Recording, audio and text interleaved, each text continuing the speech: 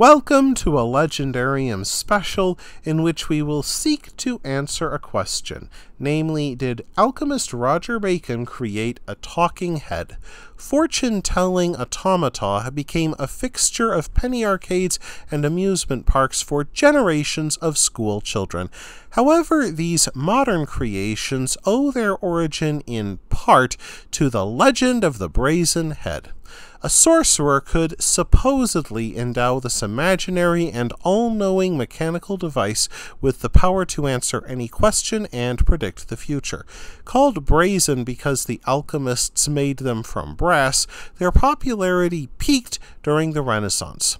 During that time, plays and romances featured brazen heads, and great thinkers pondered the supposed mysteries of their making. Supposedly, a Franciscan monk and alchemist named Roger Bacon created the first brazen head. Bacon was born in 1220 into one of the French-speaking aristocratic families who ruled England after the Norman conquest. As such, he studied at the University of Paris, where he studied geometry and astrology before earning his Master of Arts degree. After 1247, Bacon made a considerable change in his study under the guidance of Robert Grosseteste. He turned his energies towards optics and alchemy, the latter being a branch of science devoted to finding the philosopher's stone. Alchemists believed this much-sought object perfected all things, from turning lead into gold and making men immortal by restoring the innocence of the Garden of Eden. In pursuing his goal, Roger Bacon became one of the pioneers of experimental science, performing numerous experiments in optics. Bacon became especially fascinated with making astronomical clocks from brass, which likely fueled later rumors of his dark experiments. Of course, as Bacon's fame spread, so did dark rumors about what went on in his laboratory. Bacon's enemies claimed that he communed with Satan, made a mirror that foretold the future, and built a brazen head from brass. One of those critics further claimed that he used black magic to endow it with the power of speech and the ability to answer any question correctly. Bacon enjoyed protection from prosecution until the death of Pope Clement in 1268. After that, his enemies gained ground until sometime between 1277 and 1279, Bacon's fellow Franciscans condemned him to prison. They did so not only because of alchemy, but his criticism of powerful church scholars and his habit of making prophecies. It is unknown how long Bacon remained in prison, though he did publish a final work before his death in 1292. It is telling that similar stories spread about Bacon's mentor Robert Grosseteste and even Pope Sylvester II, who reigned 200 years before Bacon's time. William of Malmesbury claimed that the future Pope Sylvester II traveled to the Muslim kingdoms of Spain to learn about astrology, and then stole a book of spells from a Saracen philosopher.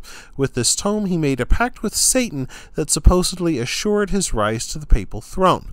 Renaissance storytellers claimed that 13th century Saint Albertus Magnus spent 30 years building a brass man able to correctly answer any question. However, the automaton proved so talkative that a disciple of St. Albertus, the famed Thomas Aquinas, knocked it to pieces to stop its constant chattering. This whopper of a story endured for 3 centuries until a Tudor author wrote the famous history of Friar Bacon. It described the magical object as a precise brass replica of a man's head, including the brains. The play claimed Bacon wanted to use the head to build a magical wall of brass around Britain to protect it from invasion, which reflected Tudor fears of the Spanish Armada. However, the play has Bacon go too far by summoning the devil to ask for his advice. Satan announced that the head would speak after a few weeks if powered by the continual flume of the 6 hottest simples, a selection of plants used in alchemical medicine. Throughout the play, Bacon tried to extract the secrets of the universe from his brazen head. Instead, he slept through the words of wisdom that the head finally spoke, which were, "Time is, time was, time is past." This play, which portrayed Bacon as a necromancer, appeared 300 years after Bacon's death, recycling stories told about him and other famous men. Given that no list of instructions or a detailed account of such a brazen head being made have emerged, we can likely dismiss this story as fancy. Yet it shows the enduring power of Bacon's reputation and our ongoing fascination with alchemy. That wraps things up for this episode of The Legendarium. I hope you enjoyed it. If you did, press like. If you want to see more, press subscribe. And if you've got anything to say, let me know in the comments section. Thanks again for joining me, and I hope that you have a great rest of the day.